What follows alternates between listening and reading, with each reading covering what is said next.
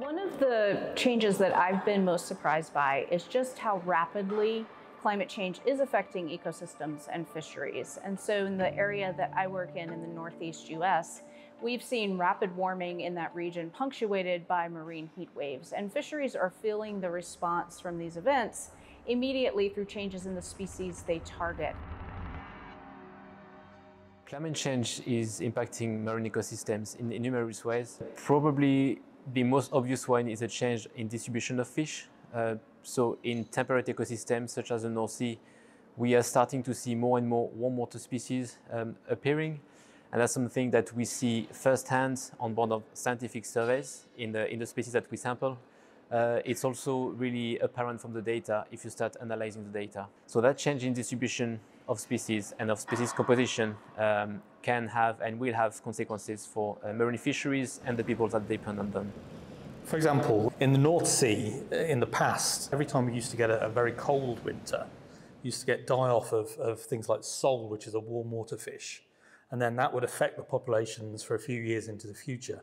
And now, obviously, we're not getting those cold spells. And so species like sole are able to expand and persist, whereas in the past, their populations would have been held back. And similarly, heat waves are affecting fish the other way around, where we now get a lot more hot weather. So the cold water species are being affected by these sudden heat wave events.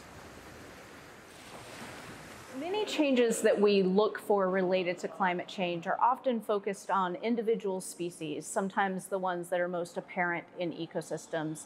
But really, the surprising changes that I think are occurring in ecosystems are those that play out over multiple species.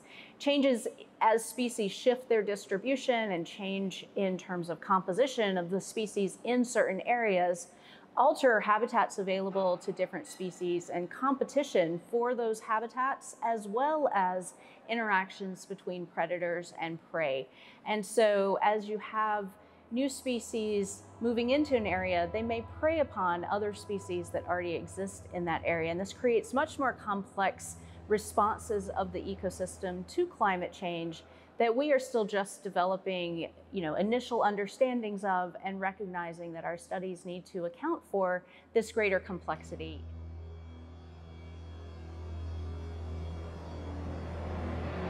I work quite a lot on long-term climate change that take many decades, many centuries. But actually a lot of climate change happens very quickly. You get a sudden event, so a heat wave or a sudden storm, and that can really affect ecosystems and industry. And so we particularly, where I work, but in a lot of places around the world, started to look at things like the impacts of storminess on the fishing industry, but also how these sudden events ripple through the food webs. Some extreme events have been studied quite a lot, so things like coral bleaching, which have massive effects for many years to come. But things like the storminess, it's been studied very little because it's very difficult to predict whether it's going to get stormier or less stormy in the future. But what we do know is, for example, in the UK, there was a series of massive storms in 2013, 2014, and that had a massive effect on the fishing industry because the fishing boats couldn't go out to sea for about 6 to 8 weeks. And so we're now trying to look at what was it? Was it wind speed? Was it wave height that led to the disruption in the fishing industry? And can we predict that in the future? Throughout my career, I've worked a lot on fisheries, and fishermen tend to be very interested in what can impact the quota or the amount of fish that they catch. And in the past, they tend to not care too much about long-term issues such as climate change. However, this has changed. We now get stakeholders coming to us, or to ICES in general, asking advice about climate change and how to tackle climate change. And that's something that we see across all fisheries and across the whole spectrum of stakeholders, which to me indicates that there is an urgency because people are realizing that climate change is affecting them and that we need to address this issue.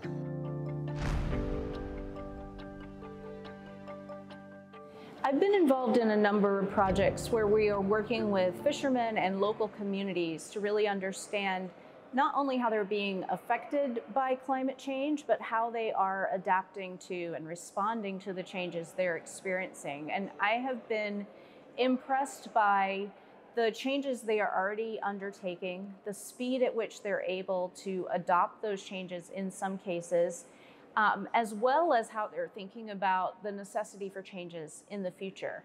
And many of the future changes will require supporting efforts that come through the management system.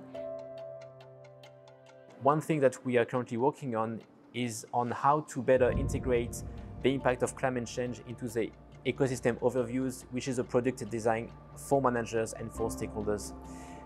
So if we do a good job in integrating that climate impact, then managers can use this information and integrate it into management plans. Throughout my time as a chair of the strategic initiative of climate change impact on marine ecosystems, what has really struck me is that there is a lot we know about the impact of climate change on oceans and marine ecosystems.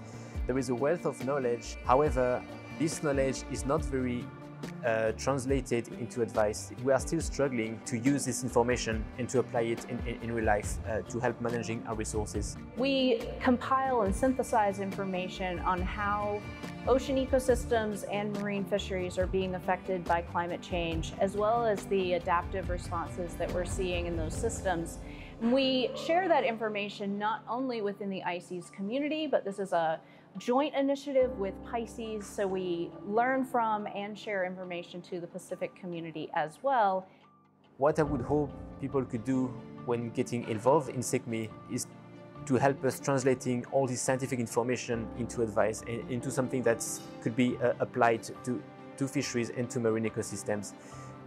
One example of such interactions could be a greater involvement of social scientists to help us bridging the gap between scientists and stakeholders. I think we've got to be prepared for both those long-term gradual changes, but also these short-term things. And so I think we have to sort of start preparing and building resilience now. Trying to have eyes on the water, have observation systems in place, and really also listening to industry participants to understand changes as they occur, and then thinking about how we can anticipate and perhaps even forecast those changes in the future so that everyone from fishermen to managers can make better decisions in the context of rapidly changing ecosystems.